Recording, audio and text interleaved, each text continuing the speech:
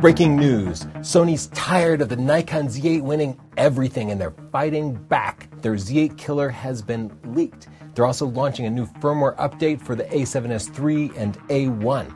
Nikon launched a new lens, Canon leaked the lens, and we have some details about the upcoming Panasonic GH7. I'll tell you all about it, but first I want to thank our sponsor, Squarespace. Squarespace makes websites for your web presence. This is something that you completely control. You do not control social media. Social media exists to make social media money.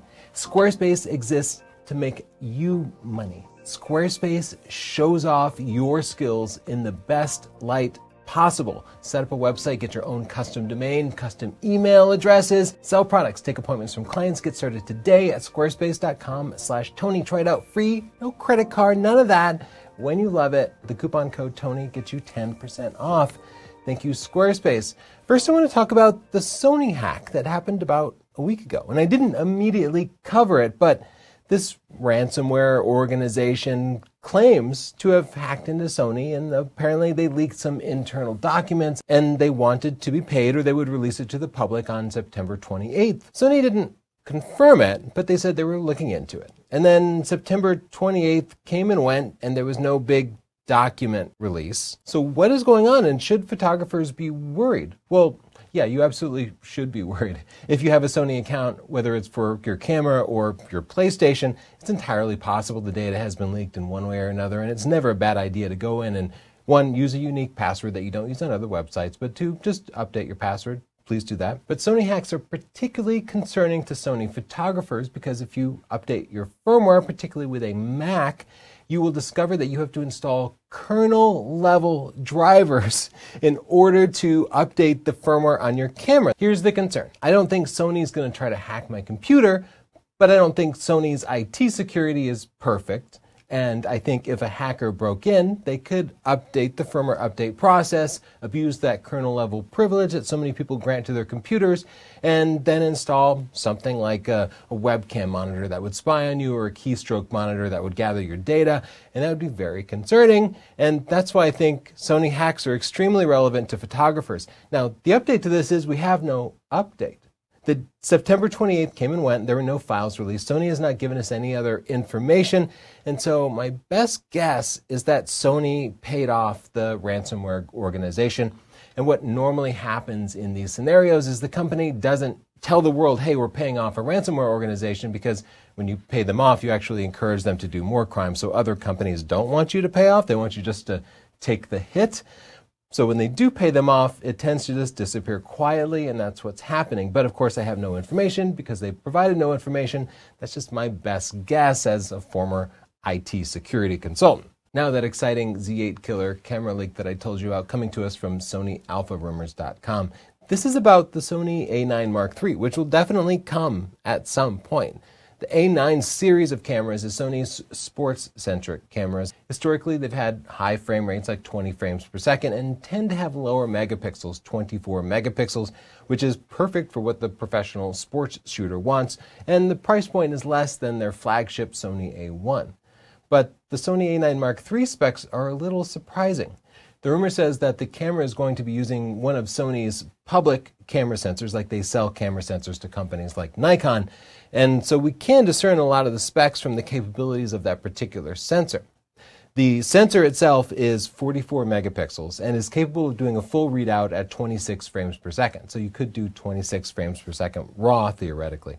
It will also read out the video portion of the sensor, like 16:9, at 60 frames per second, so you could do 8K at 60 frames per second, and it's capable of pixel binning, like grouping 4 pixels into one, at 120 frames per second for the video, so you could do 4K at 120 frames per second.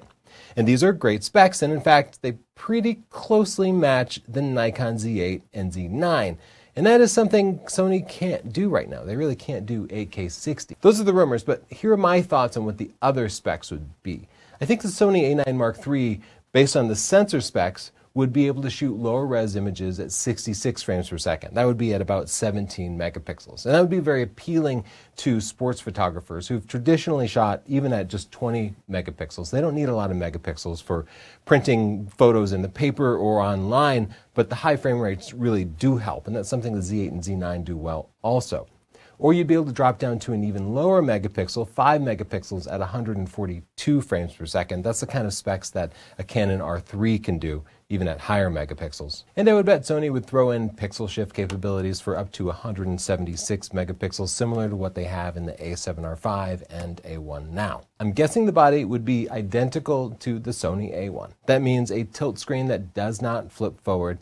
That means that second dial in the upper left side of it. That means 2 CF Express Type A cards that double as UHS 2 SD cards, and probably the same mechanical shutter mechanism to give it a 1/400th sync speed for high-speed flashes, the kind of thing sports photographers find really useful. So those are the specs, but what's weird about it is this is very much overlapping with their existing flagship, the Sony A1. And while it's likely that Sony does want to compete with the lower-priced Z8, I don't see them creating a camera that would pretty much put the A1 out of its place. They'll have to find some way to carve out a niche for the A1 that makes it a higher-end camera.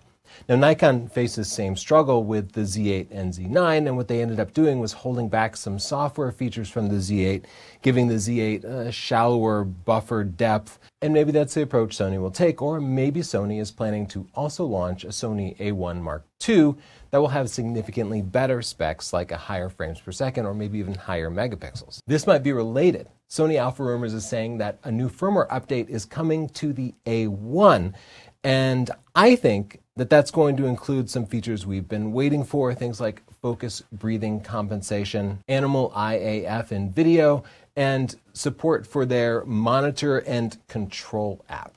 In their FX3 and FX30 cameras, I think, they now support being able to connect directly to your iPhone and using your iPhone as a monitor, basically like just a real-time field monitor.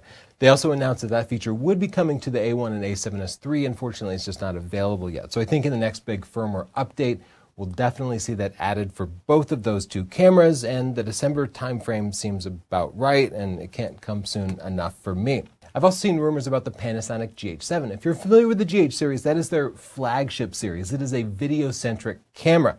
Now, we recently reviewed the Panasonic G9 Mark II. That is their stills-centric flagship camera, and it added phase detect autofocus, which did not solve all their autofocus problems, but it did improve the autofocus performance.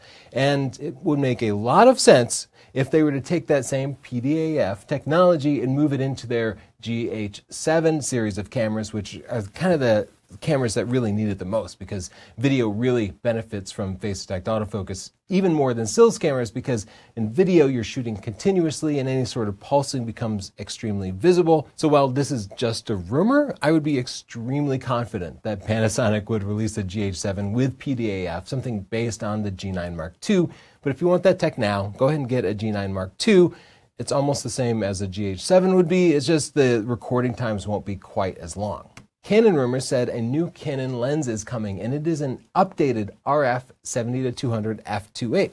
That might seem weird because Canon's 70-200 f2.8 is not old. It has not finished its life cycle at all yet. Here's the thing about the current RF 70-200 f2.8. It is optimized for size and weight, and it is fantastic at that. There is no lens I'd rather have in my bag than that Canon.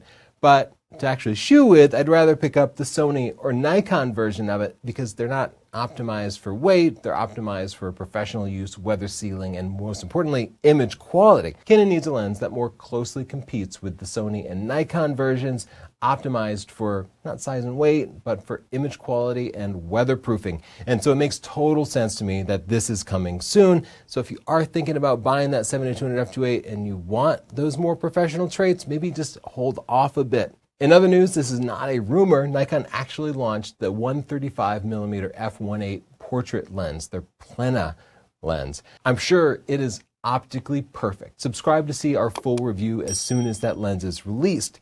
But I do have a problem with it. The price is basically $2,500. You can check it out here.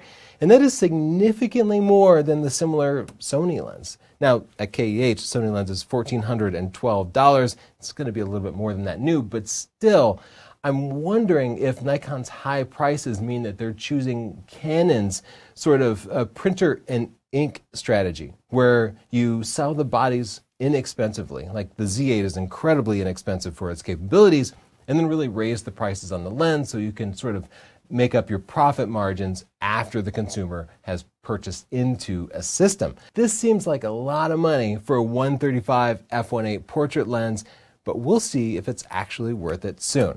In the comments down below, tell me what you think about the upcoming A9 Mark III. What should Sony do with it? What should the Panasonic GH7 be? And don't forget to check out our sponsor, Squarespace. Squarespace is the tool you use to build your real home on the web, because somebody else owns social media, right? They could put ads on your site. They're trying to make money off you. Squarespace sells skills. Squarespace sells you. You design your own Squarespace website with your own custom domain. You make yourself look great so that you can sell a project, share information from the world. Whatever you have in mind starts at squarespace.com/Tony. It's a totally free trial. No credit card required. Go there and see how easy it is to set up. And if you love it, I'm sure you will, the coupon code Tony will get you 10% off. Thanks, Squarespace. Bye.